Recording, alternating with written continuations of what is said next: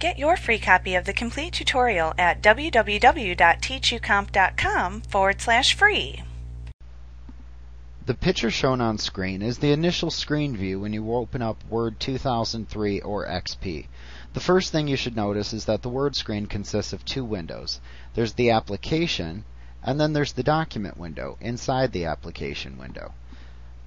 The documents open up within the application window, so you can have multiple documents open without having to restart the program.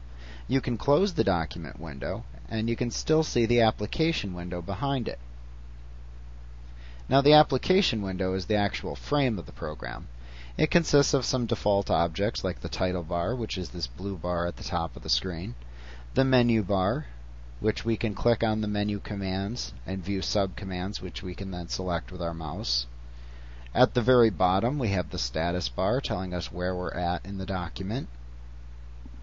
We also have the standard toolbar, which is what we call this toolbar right below the menu bar, and it contains very standard commands across the Microsoft Office. So for example, if I wanted a new blank document, I could click this button: open, save, print, cut, copy and paste, and undo. So very standard commands on the standard toolbar.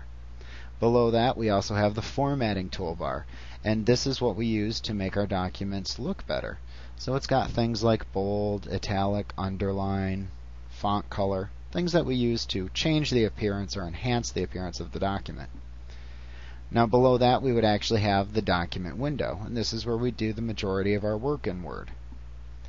Now inside of that, you'll also see the tabs button in the upper left corner if you're viewing your rulers.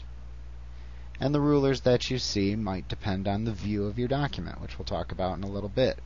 You'll also have a scroll bar over at the right side that you can click on to move up and down in the document. And probably one at the bottom, although it depends once again on your view of the document. And this can scroll you from left to right.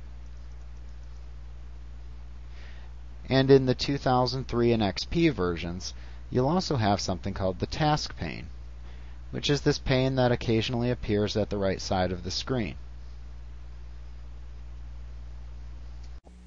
Like what you see? Pick up your free copy of the complete tutorial at www.teachucomp.com/free.